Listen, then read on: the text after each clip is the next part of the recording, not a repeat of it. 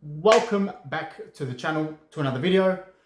Today we're going to do a bit of a guide, a beginner's guide on Retatrutide. Just the basic questions that I constantly get asked, how to mix it, how much water to mix it with, what type of water to mix it with, how long till it kicks in, till you start seeing results, how much weight loss to expect, how to retain muscle on it, how to get rid of some of the effects, some of the negative, annoying effects that it gives you, what happens when you stop taking it. I'm just going to cover everything in this video, just so you guys can have all these basic questions answered. As I said, I always get asked. And if you've got any questions, if I've missed anything or whatever it is, just throw a comment in the comment section and I'm happy to answer, and hopefully, some other people can jump on board and answer themselves. Like in one of the last videos, I think nearly 300 comments or something. So it was really good and everyone sort of threw their 2 cents in, which was really helpful. So yeah, let's get into the mixing. I'll get into the mixing side of things now. Essentially, okay, that is the vial, that's the peptide that you're going to be researching. Either use your sodium chloride 0.9%,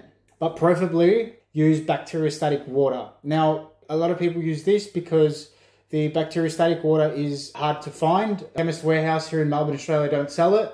So you'd have to order it online, okay? So preferably bacteriostatic water, but if not, I guess the saline is okay.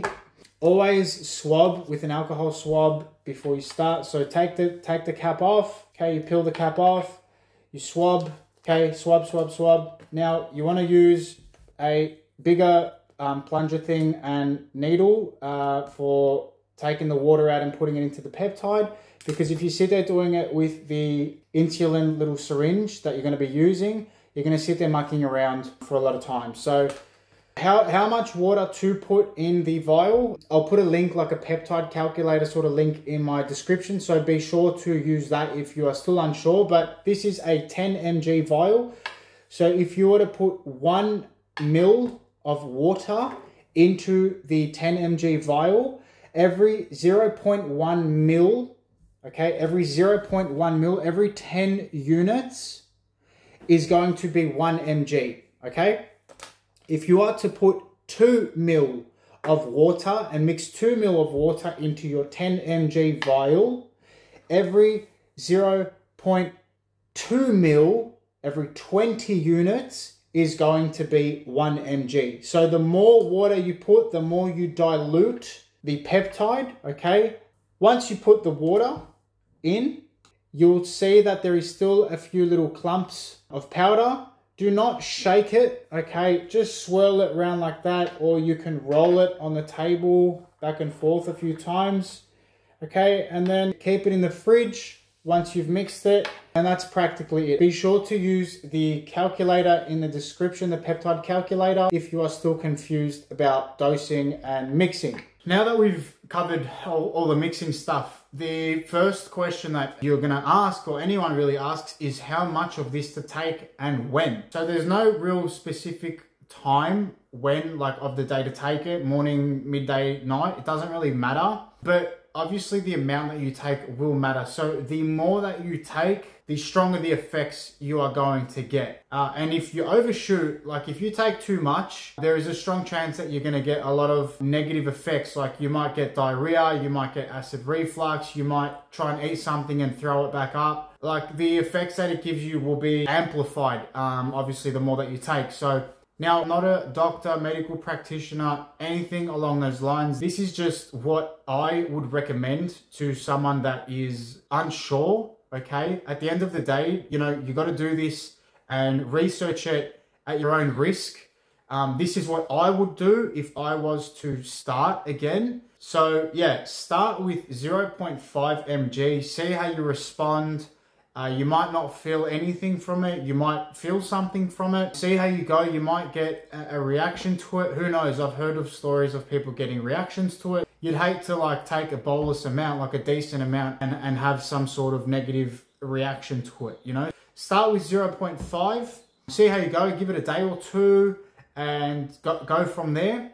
If you didn't really feel anything, if you seem to respond okay to it, then what I would do is do another 0.5 mg or, you know, maybe a 1 mg dose, and that should be enough to get you going, to start feeling the appetite suppressing effects and a few other things. So 2 ways you can do it. You can take it weekly. In the clinical trials that they did, they gave the study participants a weekly dose, obviously different doses for different groups, but you can do it 2 ways. You can do it a 1 decent dose every week, or you can split it up into 2 doses. Maybe I'd do like a Monday and a Thursday. That way the concentration of it sort of stays a bit more level in your blood serum, because it does have a half-life of 5 or 6 days off the top of my head. So, you know, towards the end of the week, you'll start to get your appetite back. You'll start eating a bit more, and you'll definitely feel it wear off.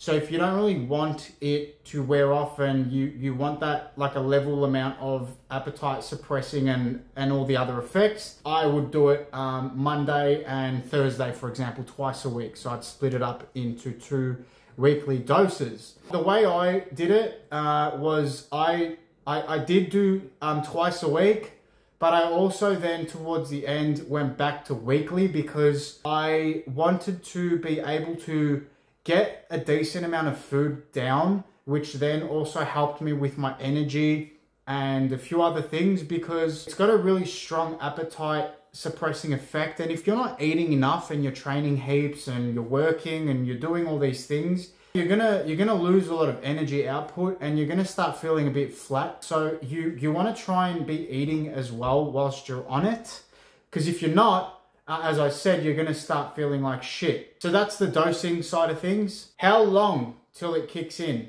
If you take it enough for your body to respond to it, you will feel it instantly within a day or 2. So if it's a Monday, you take it on a Monday. By Tuesday, Wednesday, you will definitely notice it. You'll notice that you are less hungry. You're able to stomach less food, not really thinking too much about food because you're full. You're going to start noticing everything within a couple of days. Okay, so that's how soon you should start noticing this. I got a lot of people commenting and reaching out saying that, you know, they didn't start feeling anything for a couple of weeks. One person said something like 4 weeks. No, dude, you should feel this within a day or 2. Like, you should definitely start feeling. If you're not feeling anything for a few weeks, I don't think you are actually taking Retatrutide. I don't know what it is that you're taking, but you definitely should be feeling it within a couple of days. How much weight loss to expect is another frequently asked question. That all depends, honestly, on how fat you are already, like what your body composition, your starting body composition is like. The heavier, like the fatter you are, the more body fat you have on you, the faster you are going to lose weight. This is what I have experienced. This is with a lot of clients, what I have noticed. It's even without the Retatrutide, this is what generally happens. So again, it's all relevant to your starting body composition and the dosing as well. The more you take, the stronger the effects are going to be.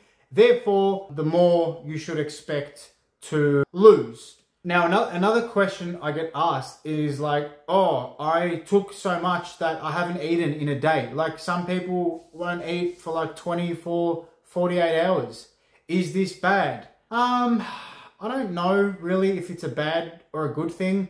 I wouldn't suggest doing that too often. There's a lot of people that swear by fasting, going for a few days with fasting, and it like really helps your body, you know, flush bad cells out and all these things. So I don't know. I mean, if you did it like here or there and you didn't eat for a few days and you stayed very well hydrated, I don't know how bad that is for your health, but I really wouldn't suggest taking so much to the point where you're constantly like only stomaching something every few days.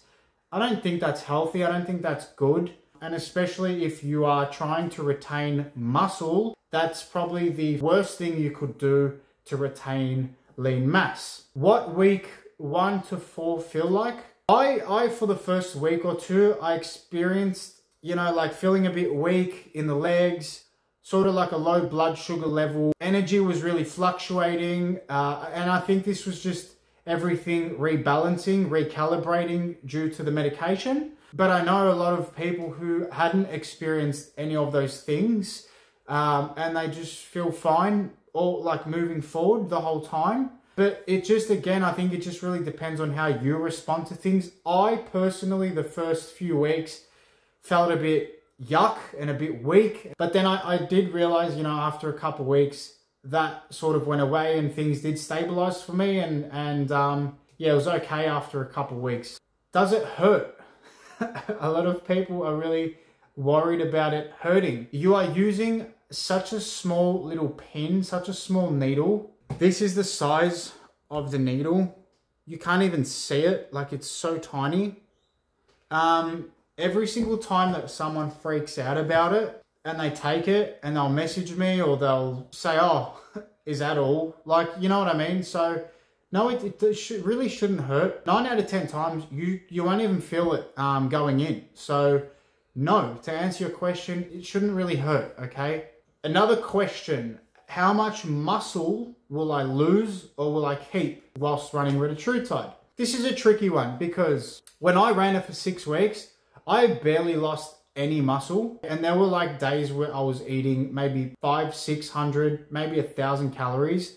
That is like 1,500 calories deficit. And if I was to like do that without the Retatrutide and cut so aggressively at the body fat percentage that I was sitting at, I would have looked like anorexic by the end of it. But I didn't. So I personally retained, I'd say like all of my lean muscle mass during my 6-week experiment with it. But I do really believe that if you are taking enough to the point where you're not eating like anywhere near enough every day, and you're not training and you're not stimulating your muscles to grow, I do still think that even though Retatrutide has the third pathway, that glucagon activating pathway, I do still think that you are going to lose some lean muscle mass. So it's all sort of relevant, I think, to what you are doing whilst taking the medication. But just to touch on it, nothing really happens when you stop. You just sort of go back to normal. Your appetite comes back, your negative effects, maybe if you get a bit of nausea or if your sleep quality declined, everything does eventually go back to normal. A few things though, I noticed for myself, again, I have made a video on all of this and I went into depth with it, but a few things I did notice, I didn't put fat back on very easily. I felt like my body was more efficient at breaking down and using the food that I was eating. So I just genuinely think that it sort of gave me like a metabolic reset. Like it set the bar a bit higher for my metabolism and the way that my body responds and does what it does with food. So yeah, that was a really positive effect. Yeah, I think when you stop taking Retatrutide, you definitely keep some positive effects from it. So yeah, that's pretty much everything. If there's anything else, any other questions that you have, please throw a comment down below. Like the video if you like the video. And if you want to see more of these videos, subscribe and stay tuned. And I'll see you guys in the next one. Take it easy.